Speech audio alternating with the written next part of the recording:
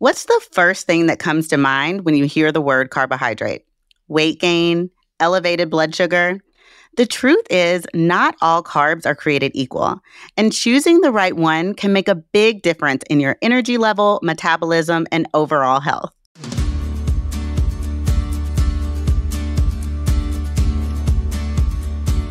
Welcome to the Healthier You podcast. I'm Dr. Ashlee Williams, and today I'm talking with Dr. Christie Youssef, a board-certified family medicine physician here at Kaiser Permanente, to explore how carbohydrates work in your body, the difference between simple and complex carbs, and how to identify the healthiest carbs to keep you energized. Dr. Youssef, thanks so much for being here. Oh, thank you so much for having me again. It's great to be here. Yeah, it's so great to have you back. So let's just start with the basics. We always like to start with the basics. Tell us what the role of carbohydrates are in your body. So Ashlee, carbohydrates are your body's main source of energy. So when you eat them, they break down into glucose or blood sugar. And during digestion, your body then releases insulin. That's a hormone that helps to move glucose into your cells and use it as fuel. Glucose is super important because it powers your red blood cells, your muscles, your brain. Any extra glucose then gets stored as glycogen in your liver and muscles, and it needs to be ready for you to use in between meals for energy. How many carbs you eat can have a huge impact on your blood sugar levels. Okay. So why are carbohydrates important? So carbohydrates are necessary for cognitive and brain function, first and foremost. They influence the production of serotonin, which is a chemical in our body that regulates mood and sleep. Carbs are good because they contain fiber, and they're especially important because they help promote good digestive health. And lastly, they support muscle function and recovery, which is especially important in athletes and people who are exercising pretty heavily. Okay. Can you talk about some good sources for carbohydrates? Sure. So carbohydrates can be found in fruits, vegetables, grains, dairy products, legumes, and they all contain naturally occurring carbohydrates. And these are great healthy sources of carbohydrates. But keep in mind, carbohydrates can be found in white bread, white rice, pastries, bleached pasta, for example, sugary cereals. Those all lack nutritional value. Yes, that's a great segment into my next question. Simple carbohydrates versus complex carbohydrates. What's the difference? So I get this question a lot in my practice because people don't really know the difference. And so I'm glad to break it down for you guys today. There are two main types of carbohydrates, like you alluded, the simple ones and the complex ones. I'm going to start with simple ones because those are the ones that mystify us the most. Simple carbs are found in most processed foods, such as sweets and white bread and soda and sugar. And they contain fewer nutrients than complex carbs do. And they have many nutrients removed when they're processed, making them easily to be broken down and absorbed by the body. This leads to spikes in your blood sugar levels and quick energy boosts. However, shortly after eating them, the blood sugar levels drop, and that often leaves you feeling hungry and lethargic. So we know now overeating simple carbs can lead to obesity. They can lead to type 2 diabetes and cardiovascular disease. And so it's important that we limit them completely. It's also important that I touch here on fruit because while whole fruits do contain simple carbohydrates, they're considered highly nutritious because they provide fiber, vitamins, and minerals. So unlike processed foods that lead to rapid blood sugar spikes and crashes, the fiber in fruit helps slow down sugar absorption, and that stabilizes the blood sugar levels and provides longer lasting energy. Fruits are also packed with essential nutrients like vitamins and minerals and antioxidants. That supports digestion, that reduces inflammation, and that boosts the immune system. So this combination of natural sugars and fiber makes fruit healthy and a balanced choice for energy and overall well-being. So when choosing fruits, you want to go for low sugar options such as berries and green apples. Now, on to complex carbs. Complex carbs are found in vegetables, beans, sweet potatoes, whole grains, rice, pasta, and bread. These carbs are digested slowly, than simple carbs, and they keep energy and blood sugar levels stable because they gradually release the glucose into the bloodstream. Now, foods containing complex carbs tend to be higher in minerals and vitamins and dietary fiber, and they aid in digestion and help give us this feeling and the sense of fullness so we don't overeat. Complex carbs play a vital role in regulating cholesterol as well.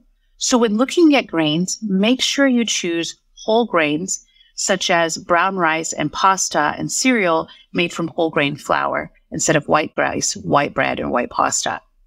Yeah, so trends of low carb diet, especially the keto diet, have been really, really popular. Can you talk about why it's important to have carbohydrates in our diet? Oh, sure. So some diets, such as ketogenic diet, focuses on severely restricting carbs down to around 50 grams of carbs a day or lower sometimes. Eating a low carb diet can lead to weight loss. It can. When the body does not have a sufficient sugar, such as glucose, available from carbohydrates as a source of energy, it goes to the next available energy source, which is fat. And the liver turns the fat into ketones, which is an acid our cells use for fuel. This is called ketogenesis. However, people following a keto diet tend to gravitate towards eating foods that are higher in saturated fat. These fats are converted in the bloodstream into bad cholesterol, which can cause cardiovascular disease. So you want to be very careful because this increases your risk for cardiovascular heart attacks, strokes, and things of that nature. When people don't eat enough high fiber foods, such as foods containing complex carbs, they're doing their gut a disservice. Low fiber diets have been linked to constipation, diverticulitis, and other gastrointestinal conditions. Many people find that restrictively low carb diets also are unsustainable, which is another reason I encourage everyone to learn to identify healthy complex carbs and eat a balanced diet instead of restricting your carbohydrate intake. Now, one thing we do know that is a diet without enough carbs can lead to headaches, fatigue, weakness, lack of focus and concentration, nausea, constipation, and some vitamin deficiencies as well. Yeah. I'm always telling my patients it's so important to make sure that we're reading labels on our food sources. Can you tell us a little bit about what we should be looking for on our food labels? Oh, this is my favorite part when counseling people because I like to show them exactly where they can get their knowledge. So when you're looking at a label, first thing first, look at the serving size. Because many packaged foods can include 2 or 3 servings just in that package.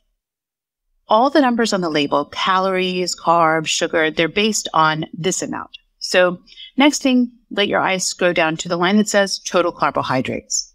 But don't stop there. Pay attention to things like the dietary fiber, because we want to aim for at least 3 to 5 grams of fiber per serving. And then after the level of fiber, look at the amount of added sugar. So on the label, you're going to see total sugars and a line below it that shows total number of added sugars. The lower, the better. Ideally, keep added sugars under 25 grams per day for women and 36 grams per men. Okay, those are great numbers to keep in mind. How do you counsel your patients on choosing healthy carbohydrates? Oh, yes, absolutely. So we focus a lot on the plate method.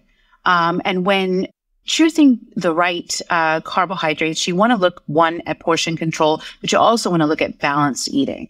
So when you have your plate method in front of you, you want to say 50% of that plate should come from non-starchy vegetables. That's going to be your green leafy vegetables, non-starchy.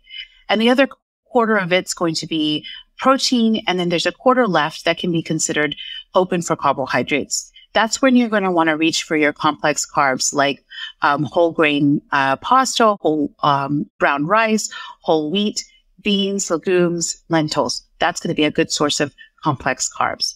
So keep it all balanced, and you should be able to make choices that are more whole wheat based instead of refined sugar based. Well, Dr. Youssef, thank you so much for this great information. We learned a lot about carbohydrates and how they affect our body's health and function. Here are the top takeaways. 1, Carbohydrates break down into energy for your body.